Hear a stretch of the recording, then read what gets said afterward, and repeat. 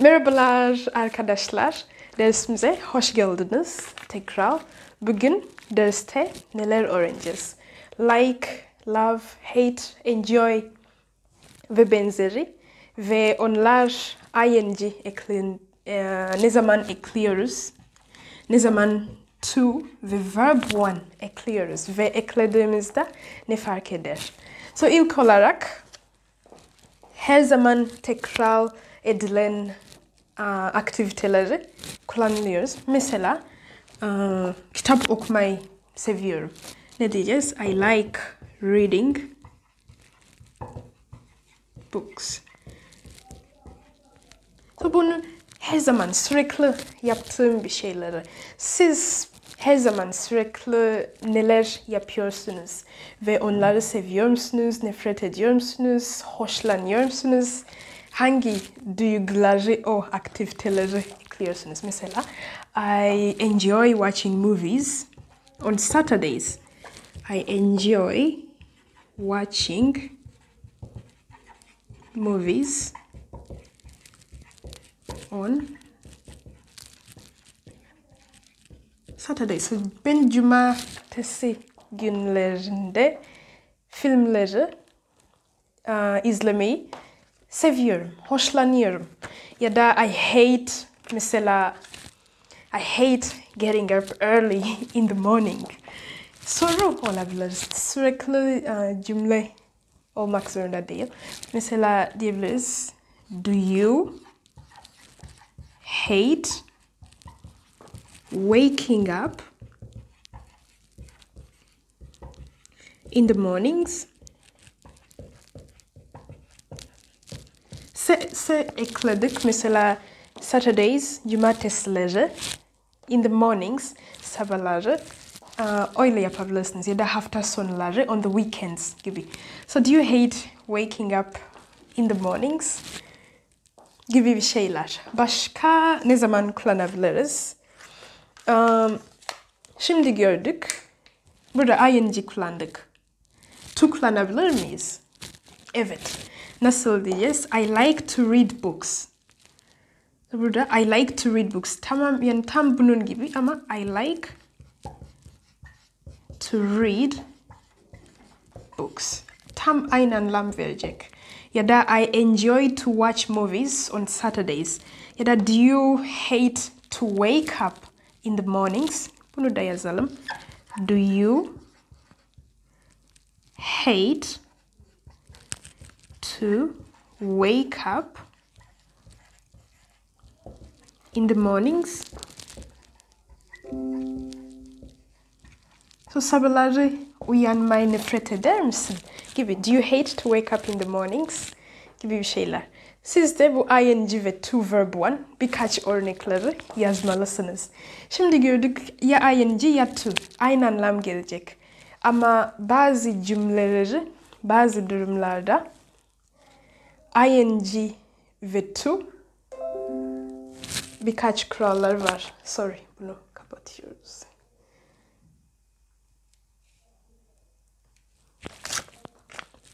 Evet, mesela bir durum varsa bunu siliyoruz.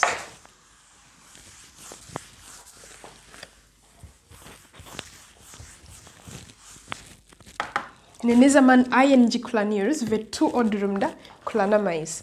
Mesela gerçek bir durum. Mesela Paul arkadaşımız Paris'te yaşıyor. So Paris'te yaşamayı seviyor. Bu ing kullanabiliriz. To kullanamayız.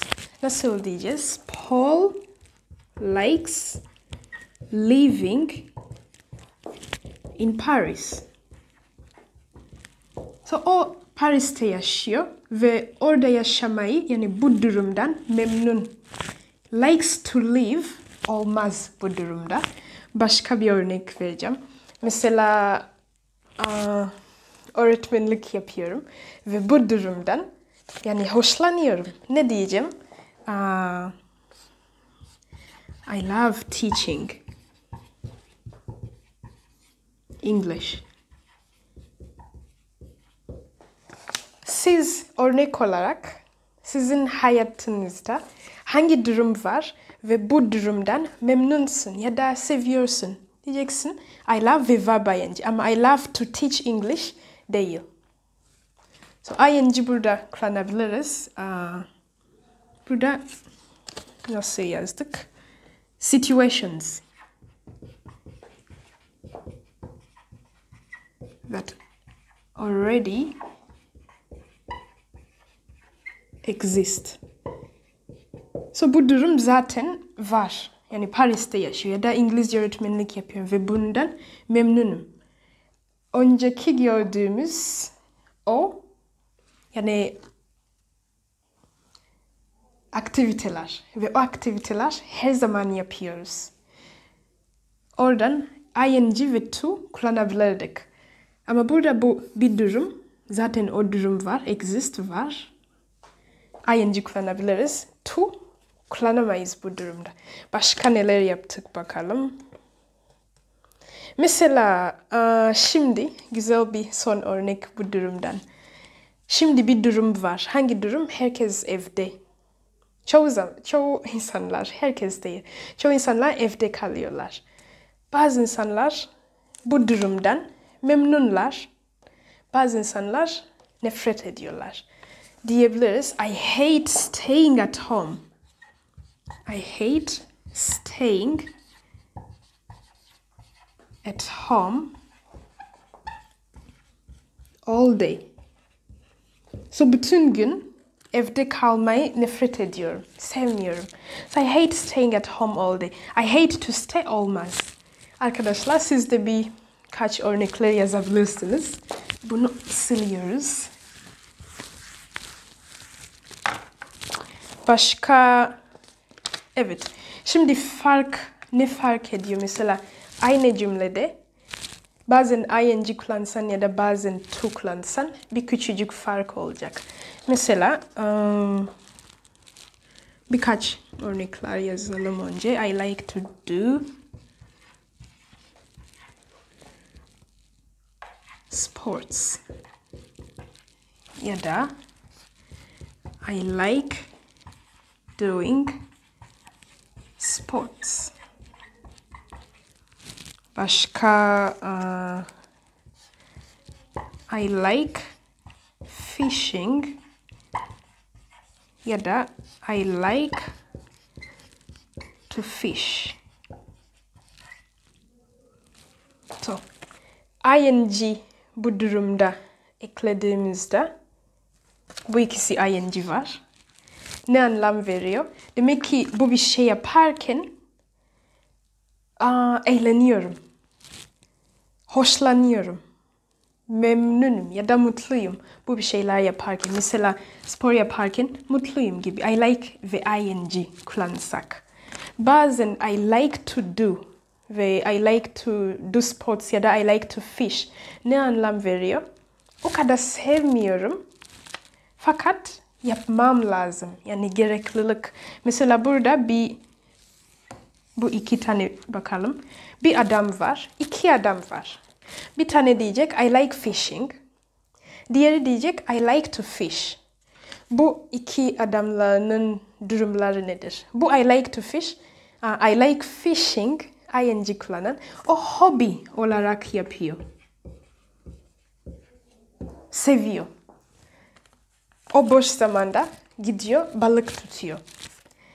Bu ikinci I like to fish iş olarak yapıyor. Onun iş o değil. Onun mesela bir aile var ve onlara yemek vermesi gerekiyor. Belki taze balık tercih ediyorlar. Tavsiye ve tercih karşılaştırıyordum. Tercih ediyorlar ve marketten almak istemiyorlar. O zaman I like to fish. Çünkü o gerekli. Ama burada I like fishing o onun boş zamanlarda diyor. Evet, yarın balık tutmaya gideceğim. Bu hobi olarak, bu iş olarak. Job. İş değil, job yazalım. So iş olarak. Evet. Bakalım başka neler kaldı. Evet, burada enjoy yazdık. Ve son kelime mind.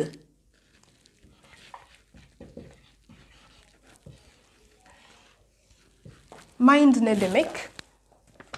Mind gördük önce.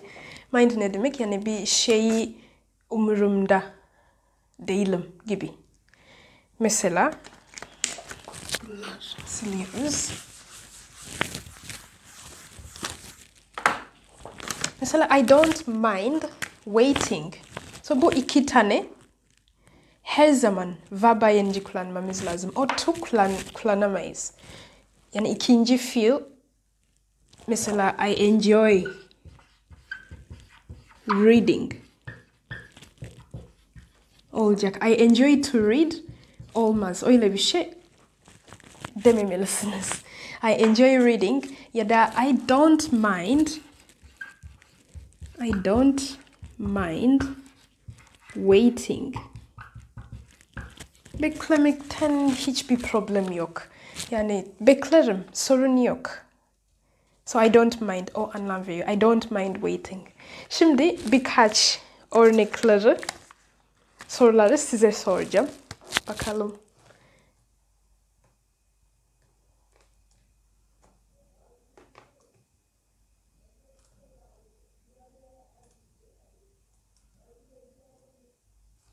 Evet. İlk sorumuz. Onlar yazalım.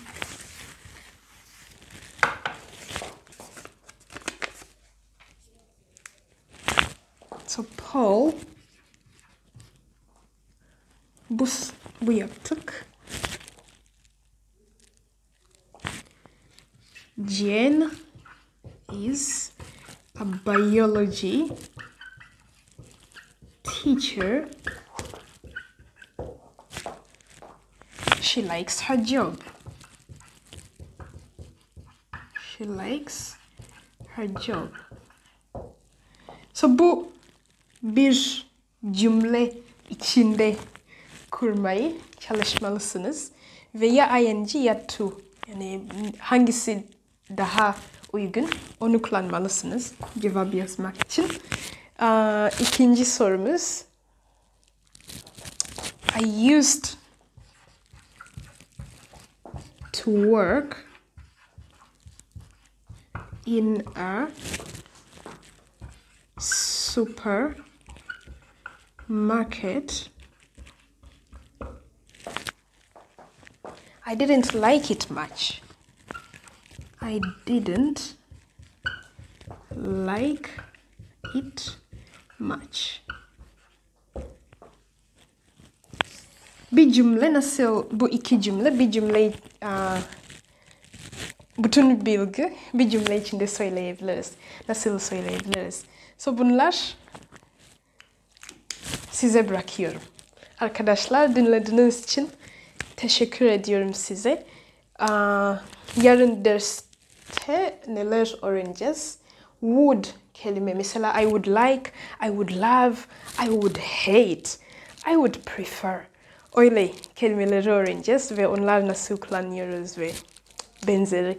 Dinlediğiniz için tekrar çok teşekkür ediyorum size. Görüşürüz. See you guys.